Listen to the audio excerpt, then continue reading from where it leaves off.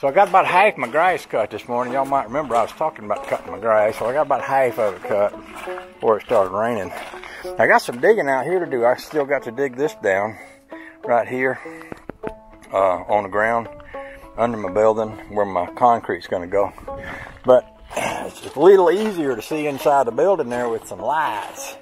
So I figured with bare minimum I could run that light to that box and get me some lights in here so I could see while I'm digging and while I'm working in here. And like today when it was raining and I was in here trying to make a video and closed up the doors, it got all dark and y'all couldn't see me. So I just thought, okay, I can fix that. I run a little light bulb out here. I'm also going to come off of that box and run wires back over into this building over here. Right now I got that run off of something that ain't heavy enough to carry.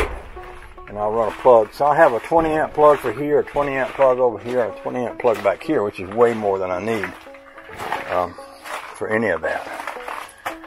And that you can see how pretty my yard is back there. Both where I cut grass and where I didn't. So that's looking good. And at some point I need to get back to Larry's lawnmower and get it going and get some of this junk out of the backyard. I will bring a sense of order to everything here at some point, but not today. Not necessarily today. There might be other things more impotent. Look at that sky. It's going to break loose. I was talking to Cutworm a while ago. I called him up, and he said he'd been having rain on him for like 3 days. So I got a feeling we might be having some coming. I was thinking about putting a little extension. Hey, honey, baby, you looking for me? I seen you walk by there. I'm out here behind the door. Hello? Hey! I'm back here just chitter-chattering away. Behind the door. I'm chitter-chattering away with the YouTubers. What's behind door number 3? Oh, that's me. Yeah.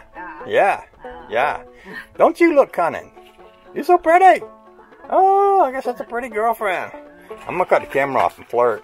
So Honey Baby came out and we was looking at the thangs that I didn't, the things I kept from Mom, and I showed her that hat, and she put it on, and I thought, well, that looks right apropos on you, It looks like, yeah, I could see you going fishing in that. Make a nice fishing hat for you.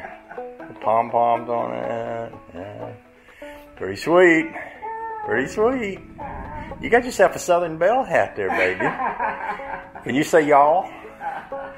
Can you say y'all? Y'all. Hi, y'all. Hey, y'all. Y'all want some mint How's mom and them? How's your mom and them? Y'all want to come up here? I like that saying. It just includes everybody. It's like, it's great. Yeah. How's mom and them? How's your mom and them? Yeah. God's been talking to me. Huh? God keeps talking to me. He's trying to interrupt my conversation. I was out here talking about him earlier, and he kept thundering. I told him, hush up, I wasn't going to talk to him. He kept interrupting me. Don't you listen? I know, I guess he does.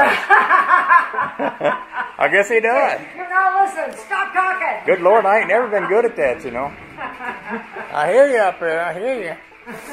Are you listening? He might be ready to strike me the 3rd time. I've been struck twice, so he's getting ready to hit me again if I don't behave. Well, we've got tornado warnings between like 10 and 5 today. Okay. I was thinking maybe I should, the car could get blown away. I gotta put some things in the car. Well, what are we going to do?